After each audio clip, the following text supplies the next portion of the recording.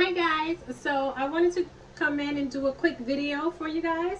So I hear a lot of people say that being vegan is expensive, so I wanted to do like a quick grocery haul. I just did very quick. $10. The entire bag was $10. I still have like 15-cent change left, so let's get into this grocery haul. Now what I have here will probably net me about 3 days. If I'm good, I can do 3 days of breakfast, lunch, and dinner actually. And yeah, so let's just get into it. So the first thing I have is spinach.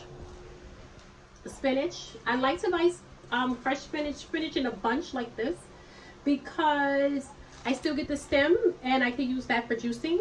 So yeah, it's better to buy spinach like this. This was $1.99, which was kind of expensive, but I didn't feel like going to another store. Mushrooms, portobello mushrooms. So yeah, I can do like 2 or 3 different things. I do not juice mushrooms. I usually like whip them up in a pan and maybe make like a sandwich or something with them. So tonight I'm gonna make a pasta dish with them. So yeah, these were $1.99 also. Portobello is usually more expensive than the others, so I'll just fork out the extra 30 cents or so. This entire bag of carrots, $1. Now I am not crazy about carrots, however, but I need carrots. So, and they're great for juicing.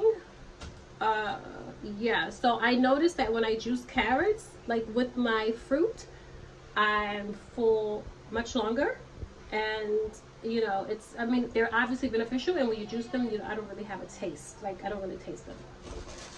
Bananas, 89 cents. I put bananas in 99% of my smoothies if I have them. I usually always have them. But yeah, these were 89 cents because I just wanted to do a $10 challenge. These will last me about a week. These will last me a week. I'll freeze them and they'll last me a week. Broccoli, $1.49, kind of expensive.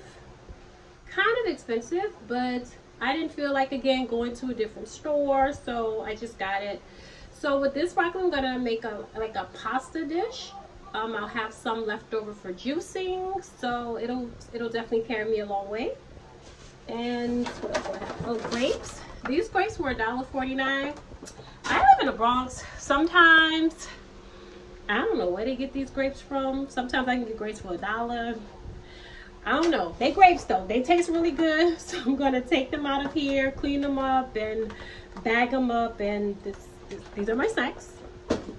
And the last thing I have is a tomato.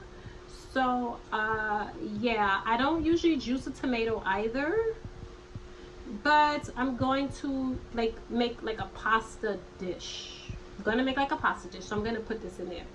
So this is everything. That's everything I got for $10.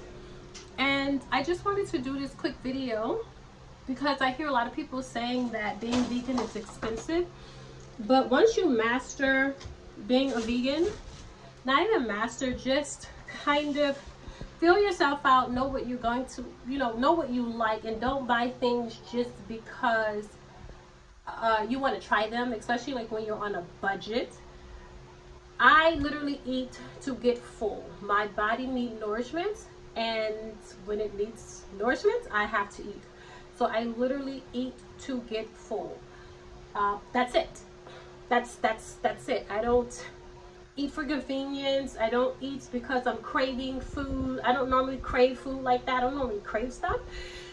So yeah, so quick $10. Quick $10. And what I'm going to do tonight is make like these were $1, but I didn't include this in the haul because I already had this. So just like say $11. I'm going to make like a pasta dish tonight with this stuff, and it'll last me. That dish will probably last me about 2 days. The rest of the things I'm going to juice. The grapes are for the snack. So yeah, so you can be vegan on a budget. Vegan on a budget. Okay guys, thank you guys for watching my video. Bye.